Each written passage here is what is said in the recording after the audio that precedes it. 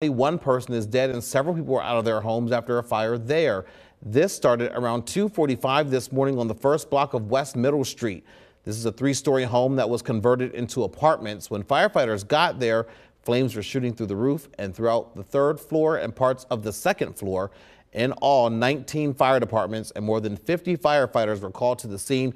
The fire chief tells us the person who died was on the third floor.